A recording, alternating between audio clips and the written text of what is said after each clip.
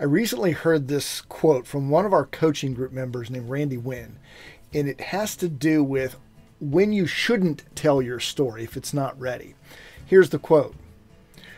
We want our audiences to absorb our messages, not be worrying about whether they need to call 911. What was he referring to?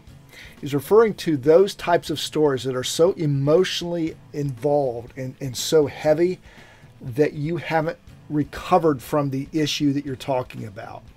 It still brings up a lot of grief, sobbing, uncontrollable crying. If you're in that emotional state, you are not ready to tell your story.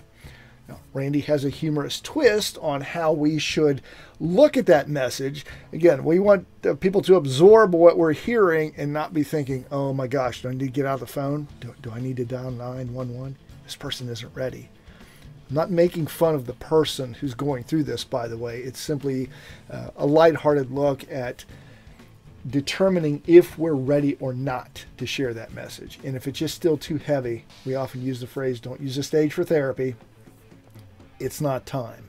The audience isn't going to benefit. It's still all about you. That's okay. Work through it. Then you're ready to tell the story when you can focus on the audience. In our next tip, I'm going to start sharing some ways that you can make money, monetize your stories. First one will have to do with emails. And if you like these tips and you'd like to accelerate your learning, be sure to pick up a copy of my first book called The Book on Storytelling.